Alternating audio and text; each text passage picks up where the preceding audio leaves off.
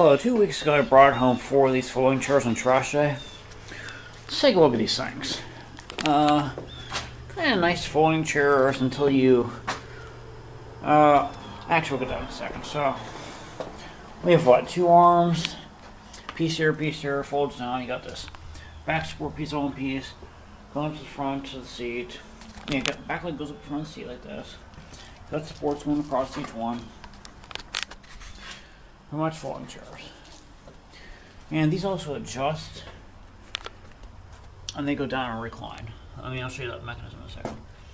So, pretty much to fold these chairs, you sound like this and grab the chair. Tell you what, my back hurts from the accident the other day. So it folds like this. Kind of lay it down gently.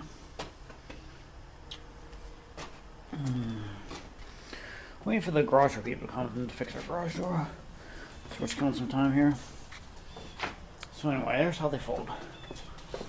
It says, Living Comfort, designed in Belgium. So it's made in Belgium. And you can see the folding chairs. You can see how it adjusts to recline. So let's pick this up and recline it. Man, does my back hurt. See if I can do it. I don't know how to fold it. Alright. Man. I tell you what, I have no strength in the back. So let's fold it back down. No idea. Alright, there.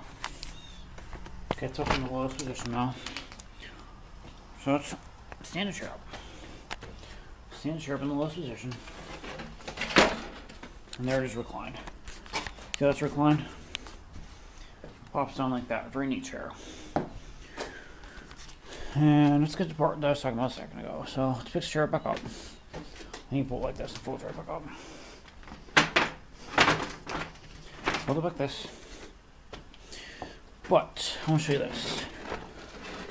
The reason you don't see chairs like this around is pinch hazard. Mainly this part with seat folds. You see this sharp metal here, sharp plastic here. Your fingers go in there, your fingers are coming off. These are banned because of a pinch hazard. And I tell you what, you see how that seat goes down?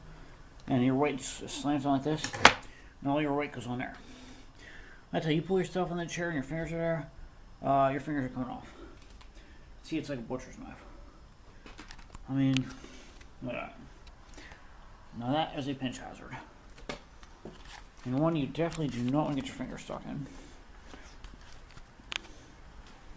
So I never saw chairs that adjusted that way.